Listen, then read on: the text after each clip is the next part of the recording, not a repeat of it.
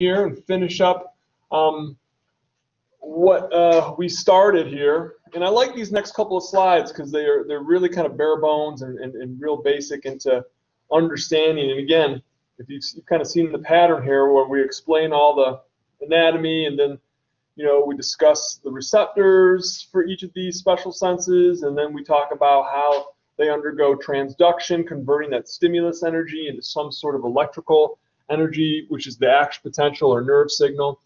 And then we're going to talk about the pathway.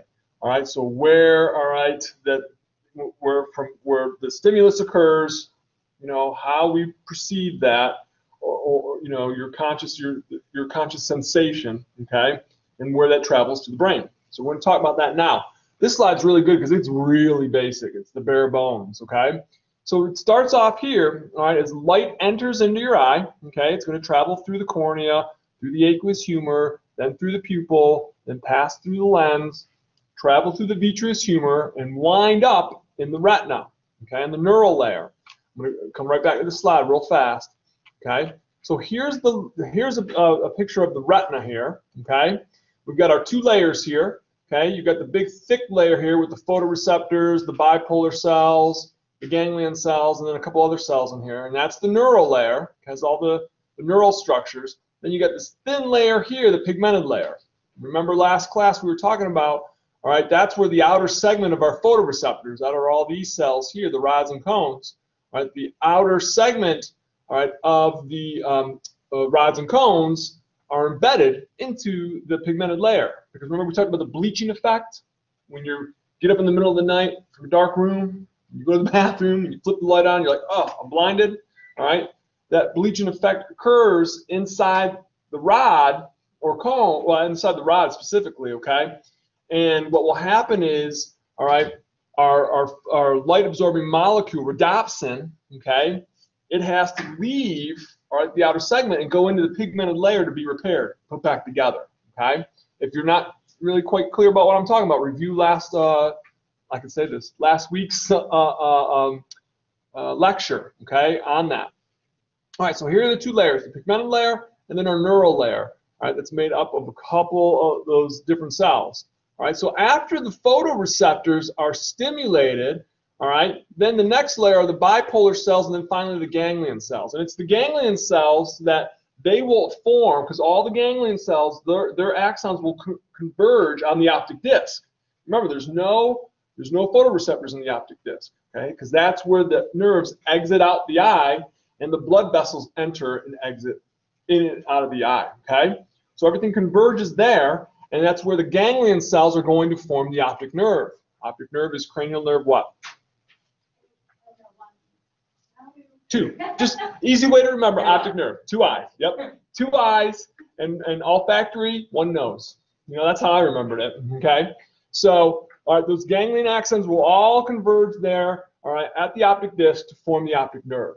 Okay. So here's my alpha picture. Here's the back side of the eye. So you have one optic nerve coming from the left eye, another optic nerve coming from the right eye. Okay. And then they kind of converge at this point. We've seen this before. All right, what we call the optic chiasm, okay? And we saw the optic chiasm, okay, because the pituitary gland sits right above it, okay? And so if you get a pituitary adenoma, it presses, this is the optic chiasm right here, okay?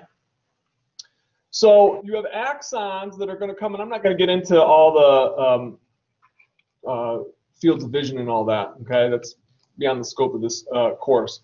But you have axons that come from the lateral portion of the eye, and they'll stay lateral. Whoops, they'll stay ipsilateral, okay? All right. Wow, I have too much coffee. And then you've got the medial, all right, axons that will actually cross over. All right, so they'll cross over. So you'll get some axons that'll stay ipsilateral, will stay on the same side, then some will cross over. All right, keep that in mind. All right,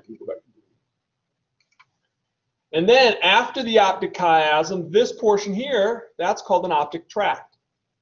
Okay, and those optic tracts are going to head back to the thalamus and a couple other places, but most of the axons that travel in the optic tract are going to go to the thalamus, but specifically the lateral geniculate nucleus.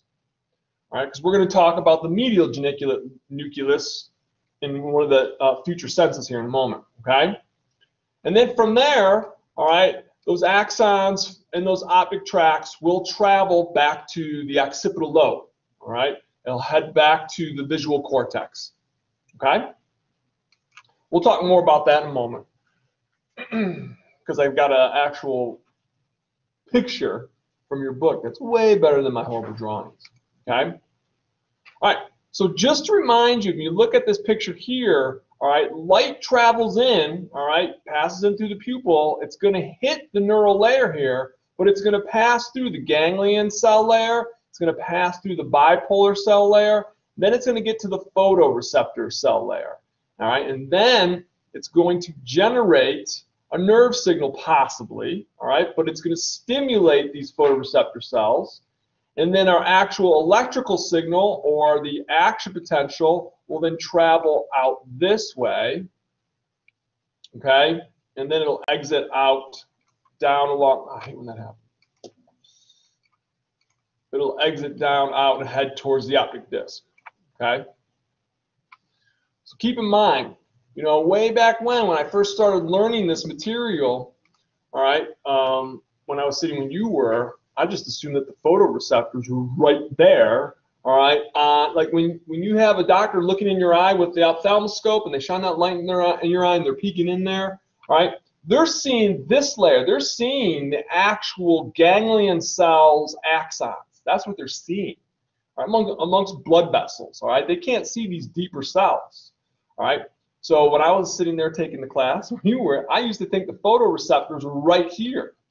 Okay, that the light would hit those first. It's not that way, okay? The photoreceptors get hit last because, all right, here's your iris, okay?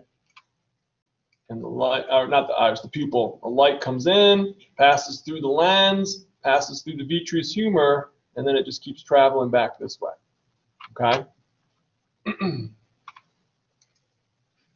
All right.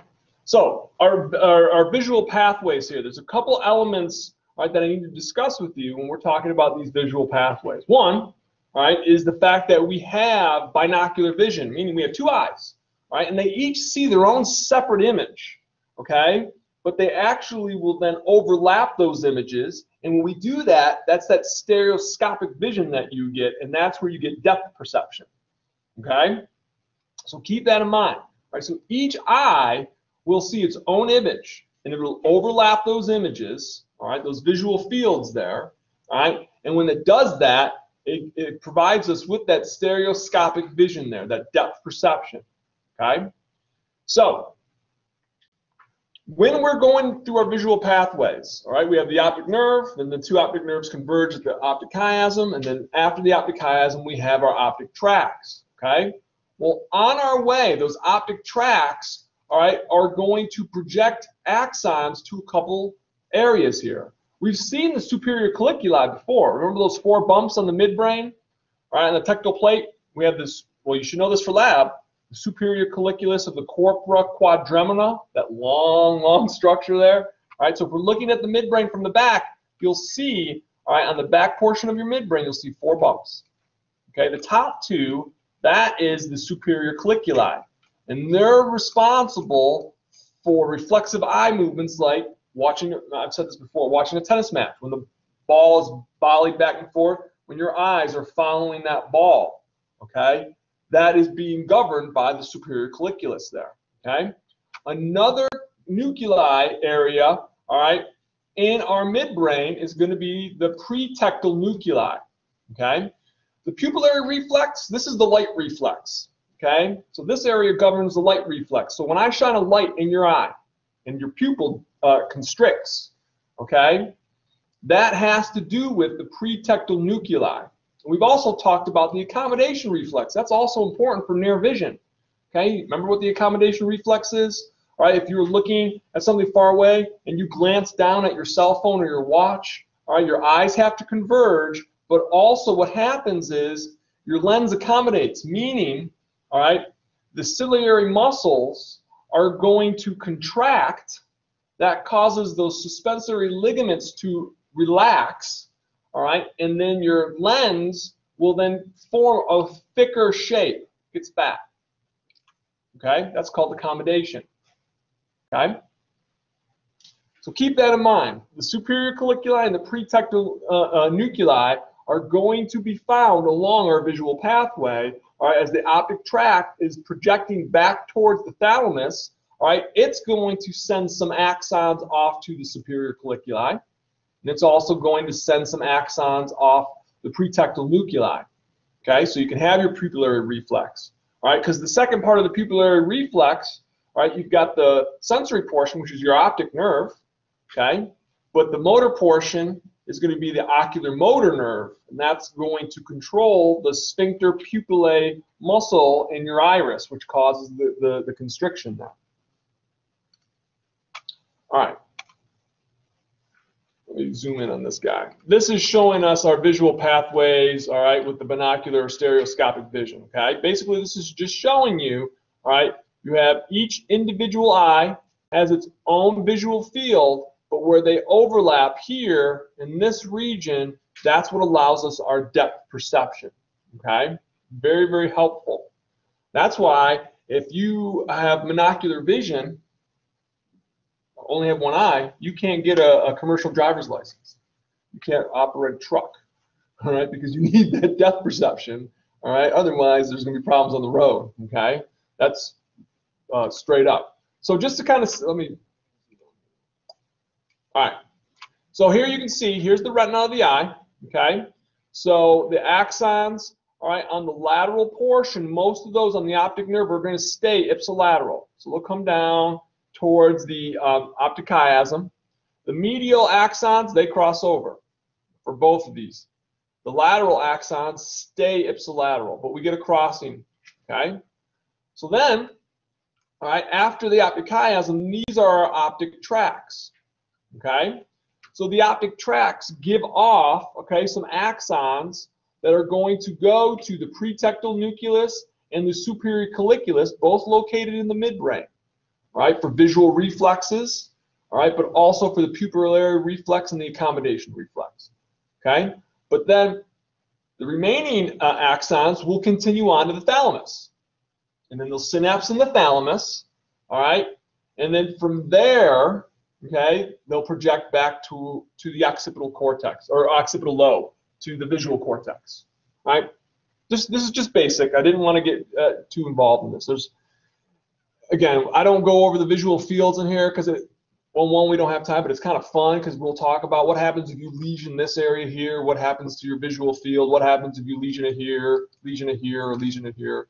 But again, we have more time. But if you take a neuroanatomy class, you might get a chance to do that. That part is fun. Not to say that what I'm teaching isn't fun. I think it's freaking awesome. All right. Any questions on vision? Okay. I think that you folks will like hearing and equilibrium a little bit more. Vision is I would say out of the special senses is the hardest one. Okay, hearing I find fascinating just because I understand physics a little bit more, so it makes it a little bit easier to relate to. And equilibrium, same kind of thing. All right, if you understand hearing a little bit, you should understand equilibrium because there's some similar patterns, and I'll talk about it. Okay, so the big hearing organ, all right, when we're talking about the special sense of hearing, is our cochlea. Okay, the cochlea is found in the inner ear. Okay, the inner ear also houses our vestibular complex, but we'll talk about that when we do equilibrium. Okay, but both are in the area that we call the inner ear, the cochlea and the vestibular complex. So we're going to start off with the cochlea. Remember, that's that snail-shaped structure. Okay, but essentially what it is this long tube. Okay, and there's 3 chambers in it, all right? And so we've divided, all right, you've got this one long chamber, kind of like in the middle, all right? Looks like that. Okay, and right in here, where I'm drawing the blue. And we'll talk about that in a moment, the membranous labyrinth versus the bony labyrinth, all right? Okay, so we've already seen that.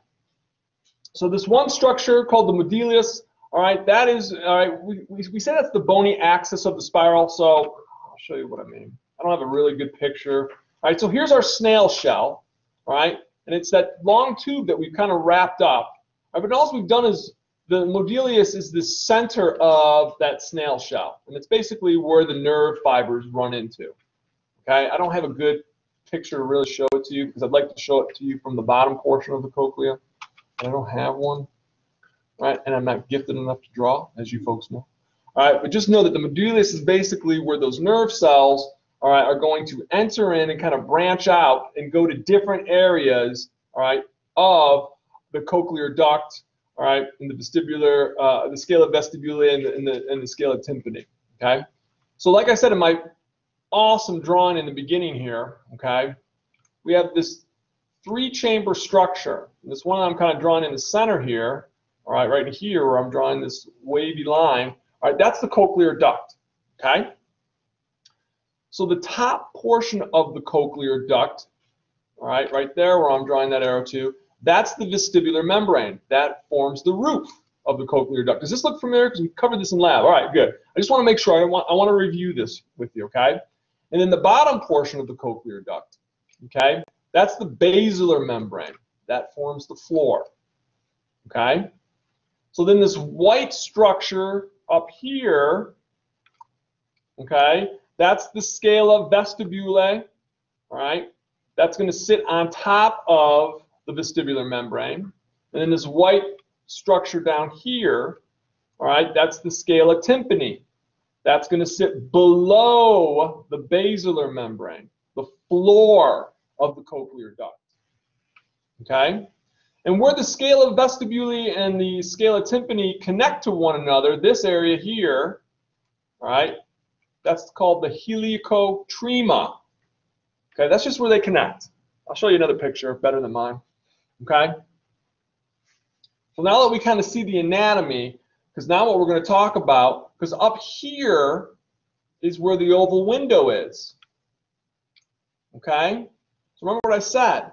When the sound waves beat against the tympanic membrane, it vibrates the auditory ossicles, and then the footplate of the stapes beats against the oval window. That creates these pressure waves, and they'll just bounce around here, all right, in the scala vestibulae, and then eventually they'll stimulate, all right, well, not stimulate, but they'll irritate and displace, all right, the vestibular membrane, and it'll push pressure waves downwards, which will then stimulate the tectal plate and then the basilar membrane. We'll talk about that, okay? I'm jumping ahead of myself. Sorry. All right. So the specific sensory organ, all right, of our hearing apparatus, you guys remember the spiral organ, okay? It's this structure that sits right inside of the cochlear duct. All right, pretty much it sits along the floor of the cochlear duct. It sits right on top of the basilar membrane there, okay? And in this structure, we have these hair cells, and we labeled those in lab last week, I think, okay? And there's a couple rows of hair cells. We have one row of the inner hair cells, all right? And then we've got 3 rows of what we call the outer hair cells, right? And inside these hair cells, again, I was going to attempt to draw them for you, but I'm not going to do that. I'm going to do this. Where are you? There we go. Much better. All right, so here's our single row, all right, of inner hair cells, and then we've got our outer hair cells, and we have 3 of them, okay? So they sit here within the spiral organ, and then you've got your supporting cells that are found nearby, okay? And then at the base of each of our hair cells here, we've got sensory neurons, okay? And then at the top here, all right, we've got these stereocilia, okay? And then you've got this one tall guy with a knob at the end. That's called the kinocilium. I think I've got a picture here to show you. Hold on. Oh, I don't. Yeah, I do. Here we go. That's what I want to show you. I'll come back to those other slides here in a second. All right. Here's our hair cell, okay? And then you can see we've got a bunch of stereocilia, and at the end, we got one tall guy. That's our kinocilium, okay? And they're all attached here, okay, to a sensory neuron, okay? Good with that, guys, so far? And you can see these hair the hair cells, but mainly the stereocilia, they sit in this tectorial membrane. Okay? So when anything moves the tectorial membrane, it's going to stimulate these hair cells. All right? Or these stereocilia here. More on that in a second. All right, let me go back a couple slides here. Okay. So keep in mind, all right, for our hair cells, all right, you have two structures. The stereocilia, okay, which are just long microvilli, and then at the end, all right, which is associated with the hair cells, you have one special structure, all right, or one cilia, which is called the kinocilium. All right, it's got like a little knob at the top of it. Okay. All right. Quick review on this. Oh, we already saw that slide. Just to kind of give you, this is our transverse cut through the cochlea here. All right. So here's the cochlear duct. All right. Inside the cochlear duct here, all right, this is the membranous labyrinth. Remember that? Okay. The bony labyrinth is all out here. Okay. And the bony labyrinth has these chambers within it. All right. In those chambers, you have perilymph. Okay, the perilymph is right here. That's similar to interstitial fluid or extracellular fluid. Okay, stuff that's outside the cell. Okay, so that's in the scala vestibuli and the scala tympani. That's going to be, all right, our perilymph. Inside here, all right, the cochlear duct, we have endolymph. Endolymph is rich in, remember from lab? Maybe not.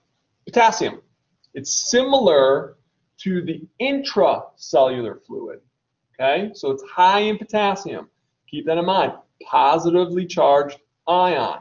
Because if it enters into a cell, it's going to depolarize the cell. More on that in a moment. Okay, so keep that in mind. Endolymph has high amounts of potassium. Okay. Okay. All right. Are you feeling pretty good about at least the makeup and what the spiral organ looks like? Okay, inner cell row or inner hair cell, one single row. Outer hair cells, 3 rows, but they all have the similar makeup of the stereocilia and the kinocilium on top. Okay, and the spiral organ sits right here on the basilar membrane, and then above it were all these little stereocilia, all right, and the kinocilium, they're embedded into the tectorial membrane. Okay. So if the tectorial membrane starts moving around, it's going to stimulate these stereocilia. All right, the basilar membrane moves all around. Okay, it'll push the spiral organ up into the tectorial membrane. In some cases, it'll move down. Okay, but regardless, that's going to affect what's going to happen with those stereocilia, moving it up or down. Okay, it bounces around like being on a trampoline. Okay, all right. I really love this slide because it really, and then there's another slide in here that just hits it as to, and it breaks down hearing into the most basic. It's more complicated than this, but I really like this because I spent a lot of time on trying to put this together, and I like to teach. You know, I tell folks all the time, I'm the smartest dumb guy I know. All right, you know. So if I can understand it, I'd like to think that most other people can. All right.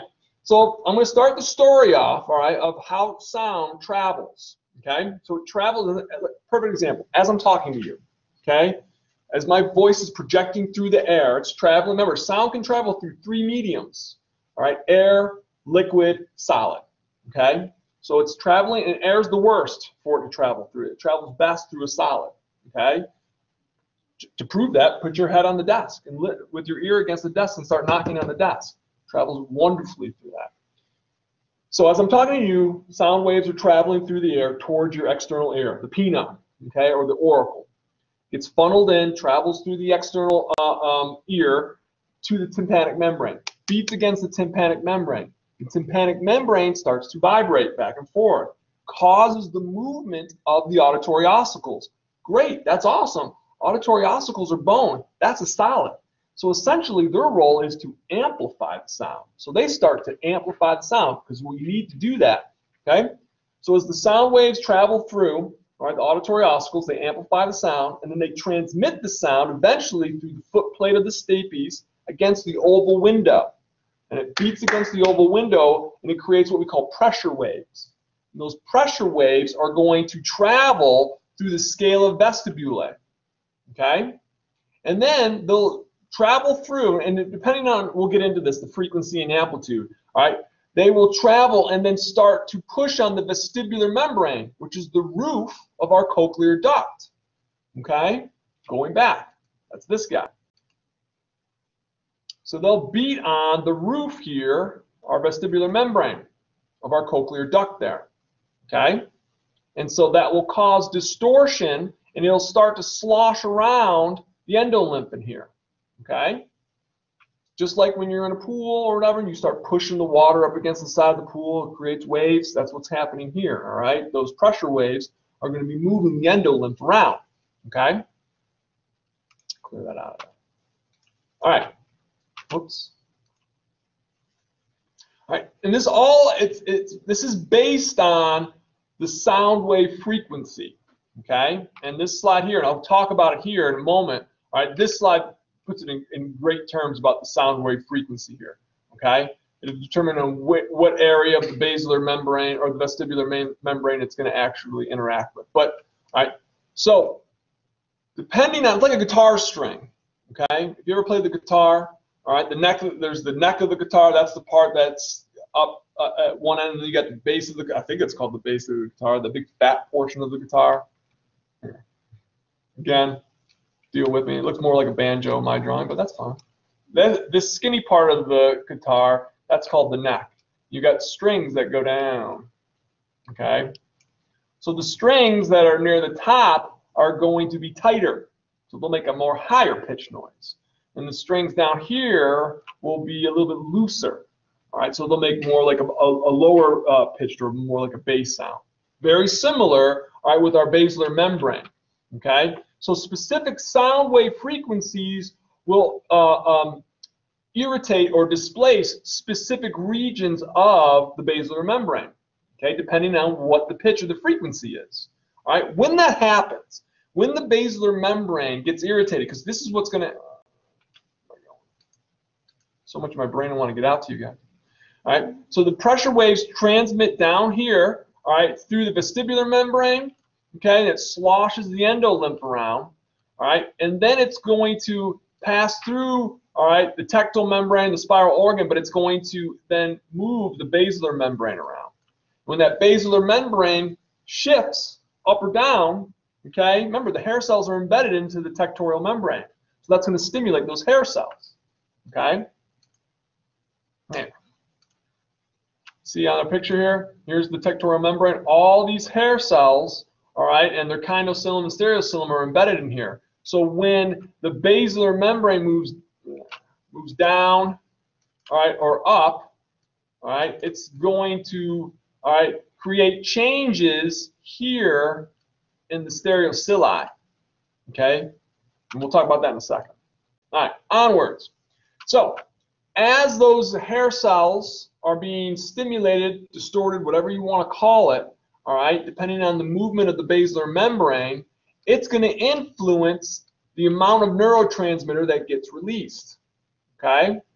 Then, when that neurotransmitter gets released, all right, we'll fire off action potentials. And those action potentials will travel down the sensory neurons, all right, towards our vestibular cochlear nerves, all right? Cranial nerve 8, all right? And then what will happen is that sound, those pressure waves, as they transmit through the basilar membrane, all right, they'll transmit through the basilar membrane down here into the scala tympani, and then eventually they'll go out the scala tympani, all right, back towards the round window. And you're probably like, what the heck is that? All right. Here you can see it a little bit better on this picture here. I know I'm jumping around. All right. So you can see the sound waves traveling here through the scala vestibulae. Depending on whatever the the frequency is, it travels down. It'll first irritate, all right, the vestibular membrane, which is the roof of our cochlear duct. All right. Then it'll travel down and irritate, the spiral organ, but the basilar membrane here. And that pressure wave will then exit out and head back towards your inner ear, or excuse me, towards your middle ear. And this is the round window over here. Okay, so you got the oval window up here, the round window here. Okay, now obviously as it travels through, all right, a liquid, all right, it starts to get weaker and weaker, just like when you throw a rock into a pond. Eventually, you know, the energy just starts to disperse, and that's what happens here. It just gets, as it travels, just becomes weaker and weaker and weaker, and then it gets absorbed here. If you really want to understand, all right, how sound is actually created, read this slide, okay? 16.27. This spells it out wonderfully. And I'll talk to you about that in 1 second here. Actually, let's talk about it now, real quick. All right.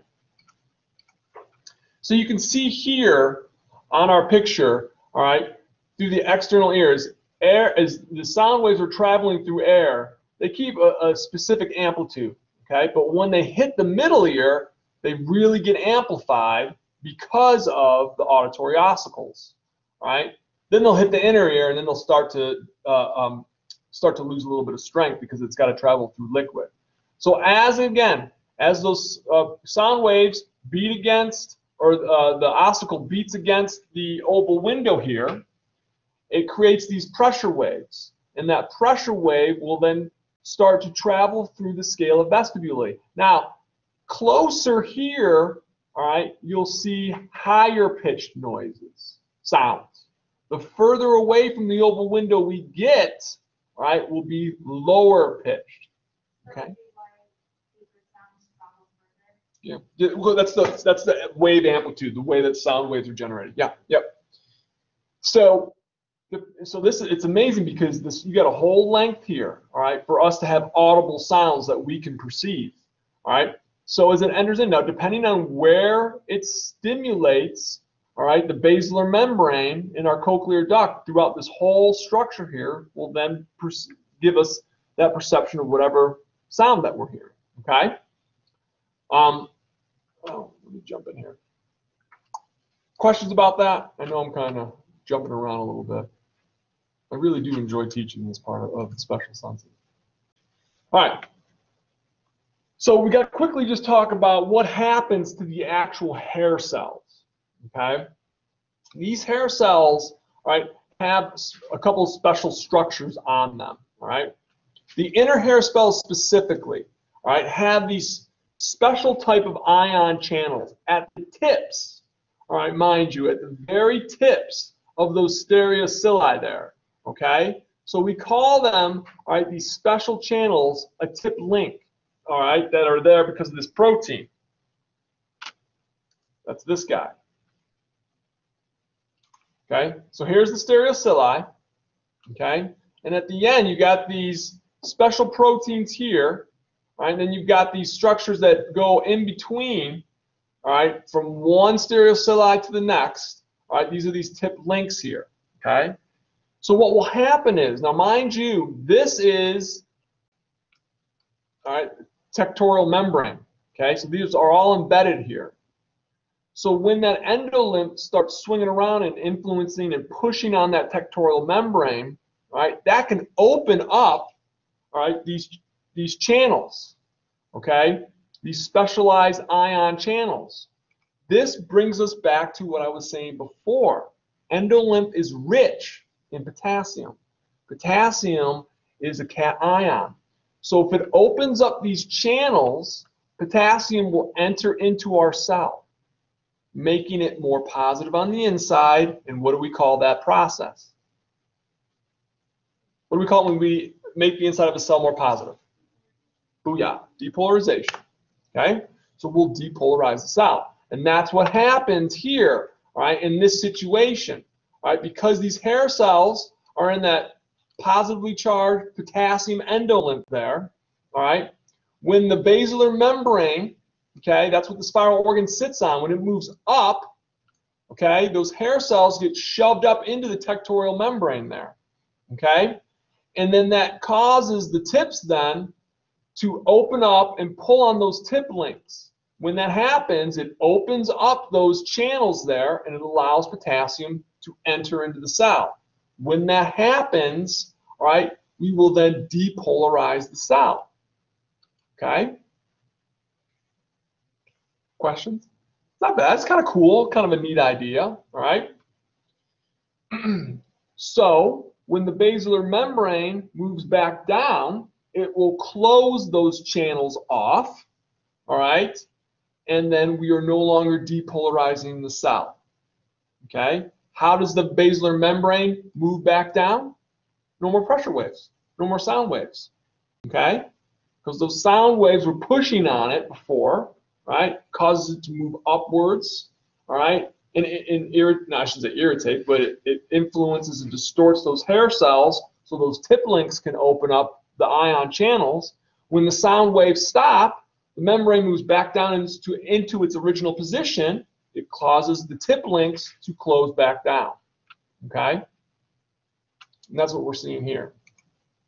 Okay, so here you can see, all right, these tip links opened up, but once the basilar membrane drops back down, boom, this thing will slam closed. All right, this little gate here will block off our ion channel.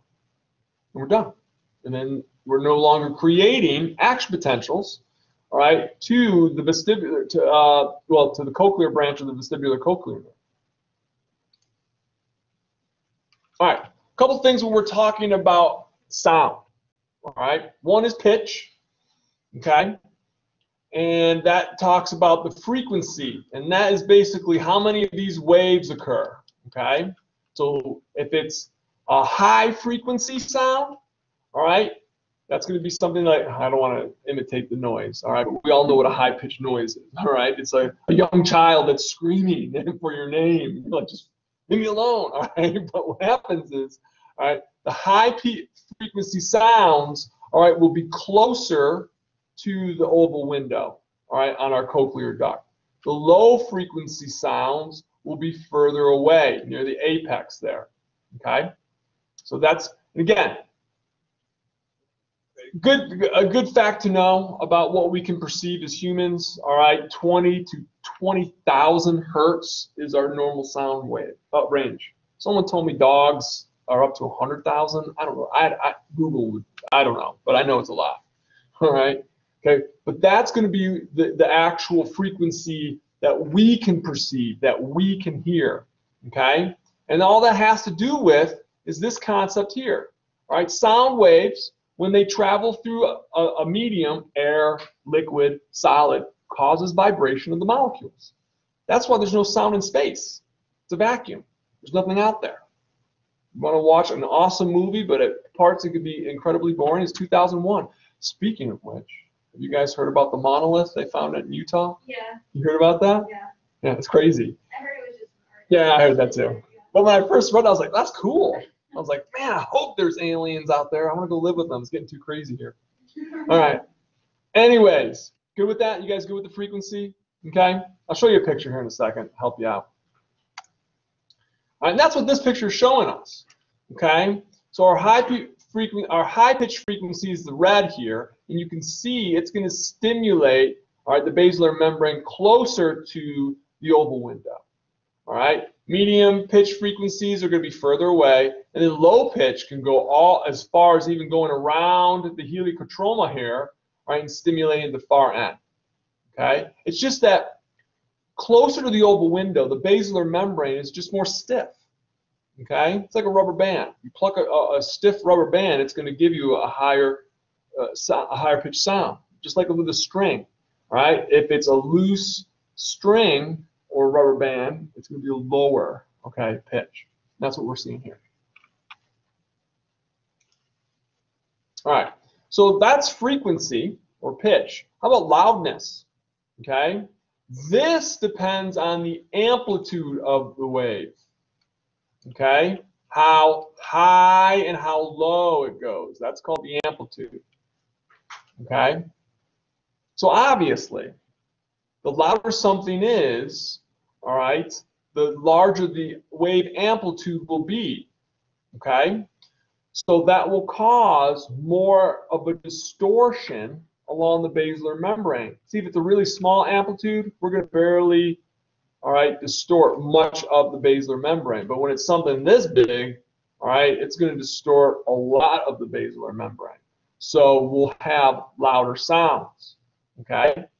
So we actually rate all right, the loudness of sounds, the unit called a decibel, okay? So if you have a 0 decibel, that is the bare minimum, the threshold, okay? So anything over that is what we as humans can perceive, okay? So as that wave energy or that amplitude, that wave amplitude increases, all right, that will increase, all right, that decibel or that sound energy, okay? So this is a cool just statistic here, okay? Sound energy, all right, when you increase it 10 times, that's going to be a 10 decibel increase, which is a lot. Pretty cool. All right, so of course, we're drawing to the end of this special sense, so we have to talk about the pathway. All right? So once we actually have action potentials being generated, our nerve signal, where do they go? All right, well, obviously, they're going to travel, the first neuron, all right, our primary neuron is going to be the sensory neurons of the cochlear branch of the vestibular cochlear nerve, okay? So that's going to head towards, all right, our brainstem, specifically the medulla oblongata, all right? And so it's going to synapse in the cochlear nucleus. You want to know where that is, what part of the brainstem, all right, the medulla oblongata, okay? So from there, okay, we've got a couple different options, okay? But it's going to synapse, all right, in the cochlear nucleus, all right? And then the secondary neurons, all right, are going to actually head towards the inferior. Remember the inferior colliculus? We already saw the superior colliculus, all right? The superior was for visual reflexes. Inferior colliculus is going to be for auditory reflexes, right? Like when you call somebody's name and that person hears you and they turn towards your voice, all right? That's the inferior colliculus. That too is in the midbrain, okay? So some of the sensory neurons can go there, and some can head towards the superior olivary nucleus, okay? So the inferior colliculus is going to be for reflexive sounds, all right, where you turn your head, okay, when someone calls your name behind you. The superior olivary nucleus, all right, this is how you localize sounds, okay? And also, all right, if the sound is too loud, all right, we can actually stimulate the stapedius muscle. Remember, I don't know if you remember in lab last week, the stapedius muscle and the tensor tympani muscle. The tensor tympani muscle you have to know, all right, for lab. But both of those muscles help to dampen down loud sounds, okay? So the superior olivary nucleus will help with the contraction of those muscles, right? Especially if you go into like a loud concert, all right, and it gets pretty loud, it helps to deal with that, okay? Now, the superior olivary nucleus can also then, send neurons to the inferior colliculus, okay? And then from these structures, from the inferior colliculus, then we go to the thalamus. And this, remember, we talked about the lateral geniculate nucleus for vision, right? When I told you we talk about the medial geniculate nucleus, right? This is the other nucleus here that's also found in the thalamus. And then, obviously, from the thalamus, we go to the primary auditory cortex and the temporal lobe. I'm going to show you a picture here in a second. This pathway is a little bit more complicated, but I promise you, I shouldn't promise you, but when you see the picture, you might have a little bit easier time. I'll come back to the slide real quick, okay? So this is what we're seeing here. Okay, so sound waves are being generated. All right, here is the cochlear branch of cranial nerve 8, the vestibular cochlear nerve. All right, it travels back, synapses here, all right, into our onto the pons. Where am I? There we go. All right, it's going to synapse here onto the cochlear nucleus, all right, located in the pons. Okay, or excuse me, the medulla oblongata. Going to travel then, all right, to you have two options, okay? You can travel either to, all right, the inferior colliculus up here in the midbrain, okay, directly, or we can send some axons here to synapse onto the superior olivary nucleus, all right, in the pons there, okay? And then from there, from the superior olivary nucleus, all right, then we can have another neuron synapse into the inferior colliculus here in the midbrain. So this first pathway, 1, 2A to 3, then to 4, all right, that's 1, 2, 3, well, three neuron chain, okay? If we go from, all right, the cochlea, all right, to the cochlear nucleus here, right, the medulla oblongata, and then from the medulla oblongata right to the inferior colliculus in the midbrain, all right, did I count that right? 1, 2, 3, 4. 4. Okay, all right. I'm off my brain. Sorry, guys. All right, we have a 4 neuron chain. Okay, we can also have here, okay, where we go from the cochlear nucleus here to the superior olivary nucleus. Then from the superior olivary nucleus, it can synapse here onto the inferior colliculus. All right, and then from the inferior colliculus to the thalamus, then into the primary auditory. So that pathway involves an extra neuron. Okay, just keep that in mind. All right, which brings me to deafness. There's 2 types of deafness which is a hearing loss that we can have. Okay, there's the conductive and there's sensory neuro. Now, conductive deafness, okay, that's usually when you see the hearing aid on the back of somebody's ear, okay, the traditional older hearing aids. All right, that's conductive. All right, that helps to amplify the sounds. All right, so it can actually move from the external ear to the middle ear to the inner ear. Okay, sensory neural deafness is what you've seen the cochlear implants there on the side of the head there. That's what we're talking about. And in that case, now we're dealing with an issue with actual damage to the cochlear nerve. Okay. When it's conductive deafness, right, we're having problems with transmission, all right, of those sound waves, all right, from the external environment, our external ear, all right, or the middle ear, and having it move into the internal ear. So a lot of those, like elderly folks that you see, okay, those hearing aids are more for conductive deafness. All right, helps to amplify the sound waves so they can hear it better. Okay. All right, last one. Equilibrium. Okay. I don't know if I told you guys this, but I told one of my other section. I don't want you to confuse when we're talking about the vestibular system. Don't want you to confuse the vestibular system equilibrium with balance. All right, because balance incorporates a lot of other things. All right, when you have balance, all right, we're including proprioception into that. All right, your visual apparatus is helping to contribute that, along with equilibrium. All right, equilibrium has to do with, all right, just the positioning of your head. Okay, and I'll get into that in a little bit more detail. All right, is there a fly in here? Did you see it? Okay, all right. I just want to make sure. I can't tell if there was something, when I was turning my head, if it was like a reflection off my face shield. All right. I was like, all right, I'm not losing my mind. All right. So when we're talking about equilibrium, okay, keep in mind, we're always talking about something to do with the head. All right, the awareness and the monitoring of how your head is moving and where it is in relation to the rest of your body. Okay, so how we track that is through the vestibular apparatus, and there's 2 parts to that. Okay, there's the vestibule, which is made up of the utricle and saccule, and then we have those ring-like structures. Those are the semicircular ducts. Okay, so this information, along with whatever our eyes are picking up, our visual system, and along with proprioception, you remember proprioceptors are those receptors located in your muscles, near your joints, your tendons, all right, which are giving that spatial body awareness, all right, as to where all that plays a role in balance and equilibrium, okay? So keep that in mind, okay? So when we're talking about balance is like the umbrella that incorporates vision, proprioception, and equilibrium, okay? All that plays a role in balance.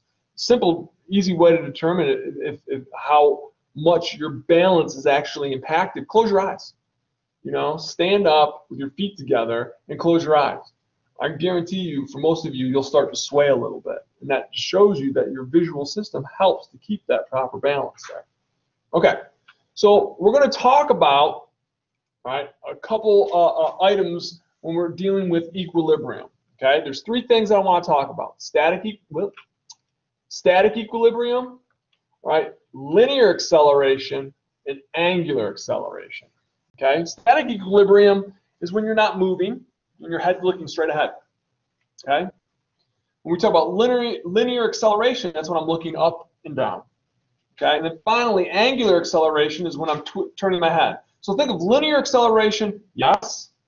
Angular acceleration, no. That's simple. Okay.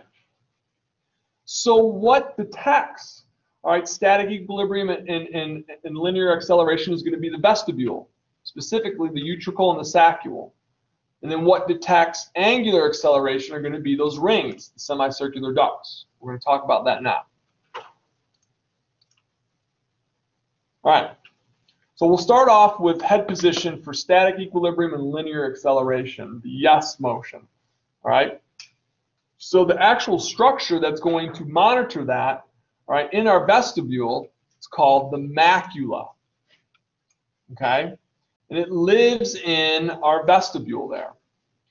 So this should look familiar to you because we talked about this in the lab already. Okay. But again, now we're going back to hair cells again. Okay. So in this macula, right, we're going to be dealing with hair cells and, of course, supporting cells. And on the hair cells, all right, we're going to have our stereocilia again, along with our one kinocilium. Okay. In this case, instead of those hair cells projecting into the tectorial membrane, they're going to project into what we call the otolithic membrane. And in that membrane, we've got these little crystals that float around called otoliths. Coming back to this slide here, you'll see. Whoops, not there. Well, before I jump into this part. All right, so you can see where the macula is. All right, here's the vestibule. All right, the utricle and the saccule. All right, and so now what we're going to do is, see this little structure here? We're going to open that up, and that's here. Okay. So here's the macula, which is made up of the supporting cells and the hair cells. And then on top of the hair cells, we have our stereocilia here. Okay? And then at the one end, you've got the kinocilium. Okay? So these stereocilia and kinocilium are projected into the otolithic membrane. And floating around in there are these otoliths, these calcium crystals. Okay? So I know I told you guys this last time about benign positional vertigo. Okay, and that's when these otoliths are just slamming into, all right, these stereocilia to the point where it's overwhelming the patient with all this sensory information, and they get dizzy, they can get nausea, if it gets really bad, they can vomit, they can barely move, because any type of movement, that fly is killing me. That fly's killing me. All right, but any type of movement, it will irritate and the stereocilia. Yes, ma'am. The macula lutea is in the eye. Yep, yep. This is just called the macula. Yeah. Wherever you, yeah. Good memory, though. Do you know where it is in the eye?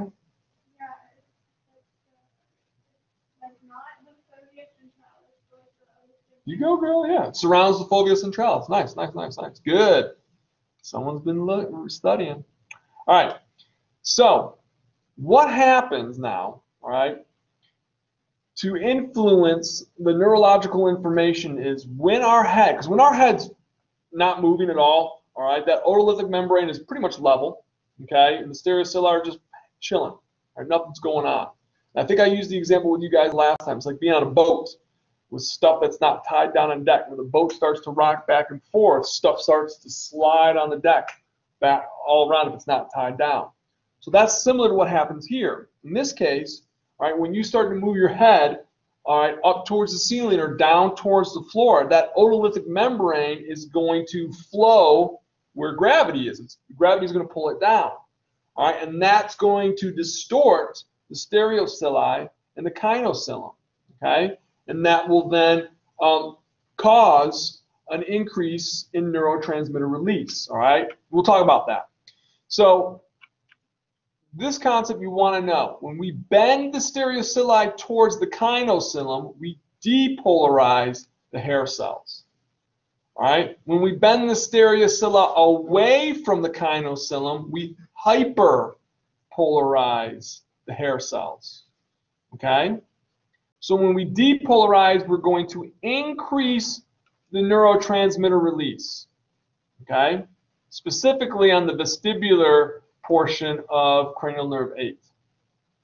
Okay, so that's why I love this picture here. Not that one, not that one, this one. Okay, so here you are, all right, looking straight ahead. Is it near you? You're gonna kill it. Kill it. It's so gross. Put your mask on it and smash it. Just kidding.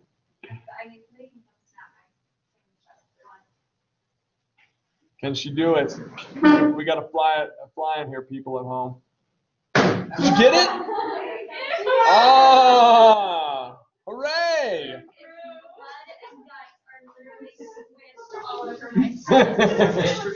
Here, wait. Here. Here. How big is that thing? Oh my lord. Dude, I'm so sorry. I'm gonna have to show it. No, I need it to be done. Do you want to use the spray? Yeah.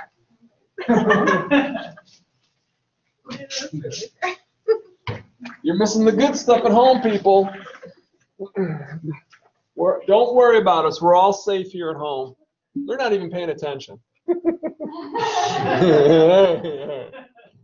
I should have turned the camera on it. We should have filmed that. Anyways. Okay. So basically, when we're sitting in a position where you're looking straight ahead in that static position where the head is upright. Oh, what's on my tie? Oh, it's a picture of my son when he was a baby.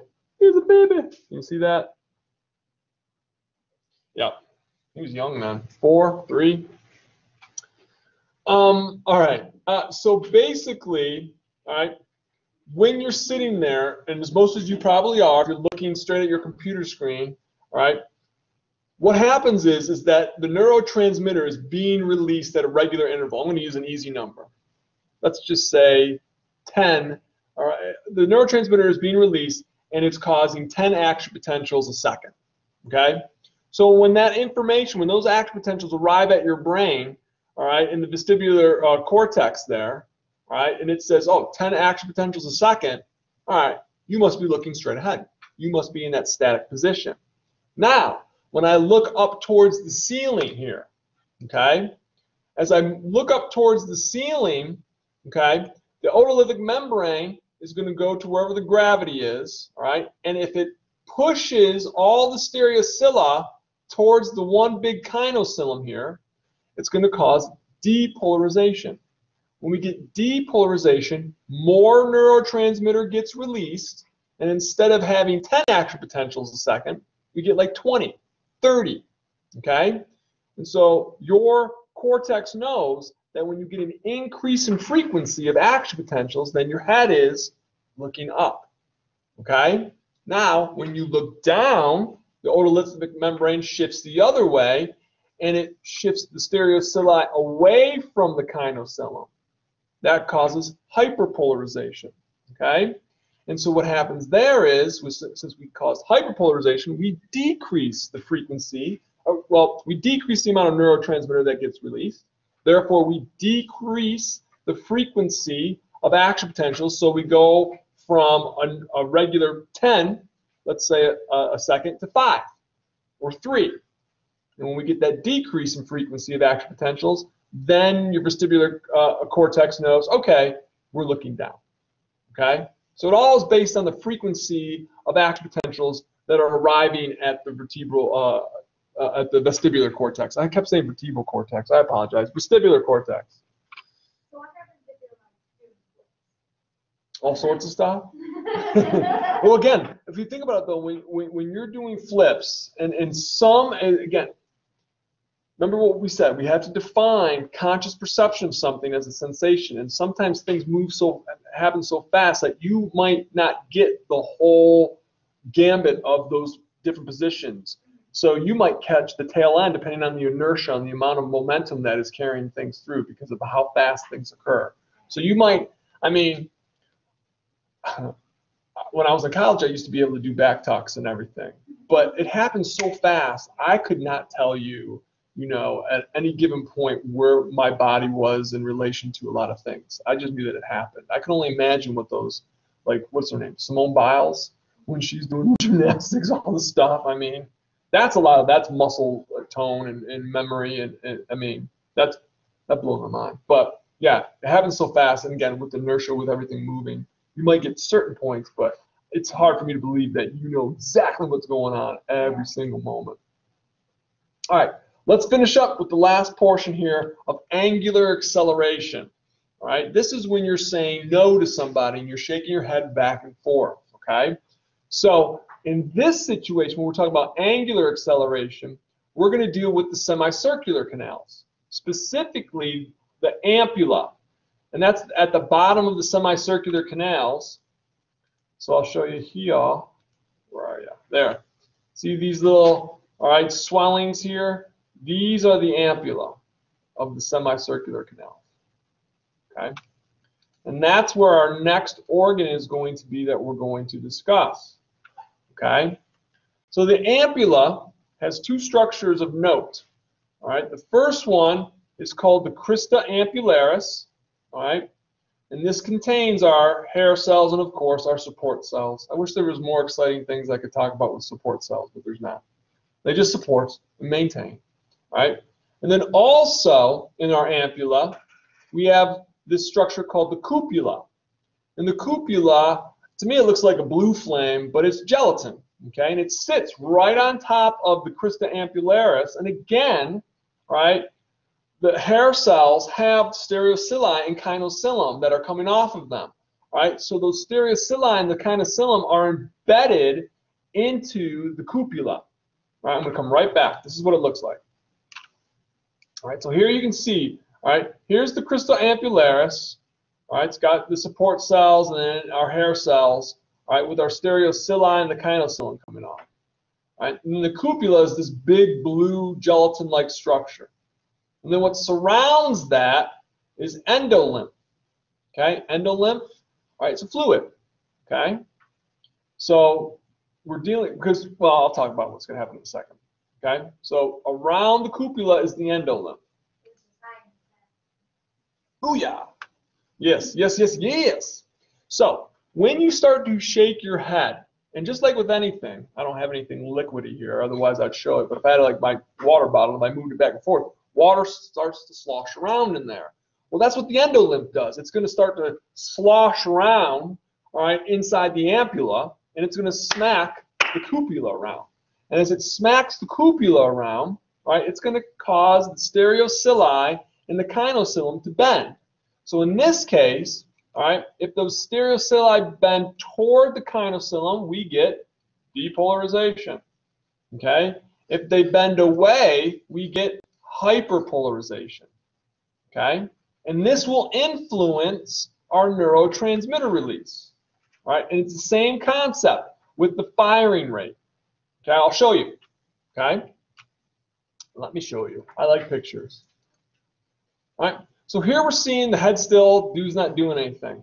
But now what happens is, as he starts to turn his head to one side, it creates that inertia, starts to move the endolymph, it starts to bang into the cupula here, all right? And then if it bangs into the cupula and it bends the cupula, all right, that will cause movement of the stereocilia. Okay, and if the stereocilia move into the kinocilium, causes depolarization, we'll get an increase in the frequency, firing rate, all right? So then your vestibular cortex realizes, all right, you were looking to the right, okay? And then if it gets to the point where you look the other way, and then the stereocilia bend away from the kinocilium, we get hyperpolarization.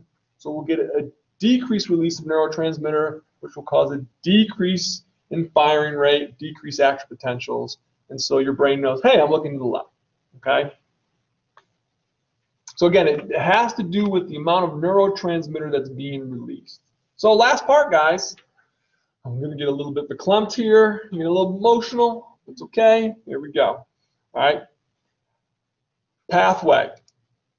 All right, so again, we're going to start with our sensory organ. In this situation, since we're talking about equilibrium, it's either going to be the signals come from the macula, all right, in our vestibule, or the crystal ampullaris, all right, that's going to be in the ampulla, okay, found in the semicircular canals, all right. Regardless, all right, those signals are going to be on that primary neuron that are going to travel on the vestibular branch of the vestibular cochlear nerve.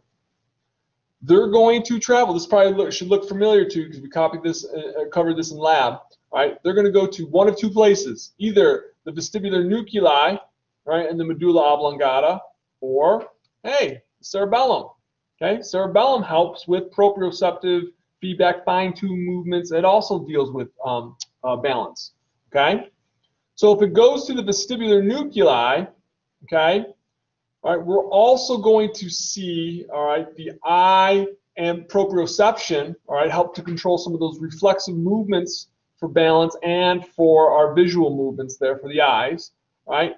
And then if we're dealing with the cerebellum, okay, our cerebellum is going to help deal with proprioceptive feedback to our skeletal muscles throughout our body, okay. So that will help with balance and overall muscle tone. Okay, perfect example. If you're standing there on 2 feet and I ask you to lift 1 foot up, okay, your cerebellum is going to increase the skeletal muscle tone in the foot that you're still standing on to help maintain that balance, along with proprioceptive feedback. Okay. All right, and then from there, all right, whether depending on where those axons went to, all right, either the vestibular nuclei or the cerebellum, it's going to send information to the thalamus. And then obviously from the thalamus, then we go back to the cerebral cortex. Okay, so here comes this picture. All right, one over lab. Here's the primary neuron coming from the vestibular apparatus, going to either the vestibular nucleus here in the medulla or going to the cerebellum. Okay. Then from there, okay, the cerebellum and the vestibular nucleus, all right, can send out, all right, information to your eyes, because remember, your visual system helps with balance too, okay, because depending on where you're looking, okay. But then from the cerebellum or the vestibular nuclei, all right, our secondary neurons then will transmit up towards the thalamus, and then from the thalamus to the cerebral cortex for the vestibular system. Okay, just kind of be familiar with that. Take a peek, keep an eye out, and if you notice, these cranial nerves here, oculomotor, trochlear, and abducens, all 3 of those control all of the extrinsic eye muscles. Okay, specifically, all right, cranial nerve 4. All right, is going to do lateral rectus. Superior oblique, and then cranial nerve 6 does lateral rectus, and then your ocular motor nerve does all the rest. Remember that equation I gave you guys? SO4. That's supposed to be known. SO4 LR 6 over 3. You guys remember that? Oh no? You're looking at me like I never saw that. I think I briefly put it up there. Maybe I did. Superior oblique is cranial nerve 4. Lateral rectus is cranial nerve 6. All the other muscles, extrinsic eye muscles, that includes medial rectus, inferior rectus, superior rectus, inferior oblique, are going to be controlled by oculomotor, cranial nerve. No. That comes later. See what you get if you have me in 211. Your minds are going to be blown. Like, what is he talking about now? All right, well, that concludes all the new material, and we have time to spare. So let's take a quick break.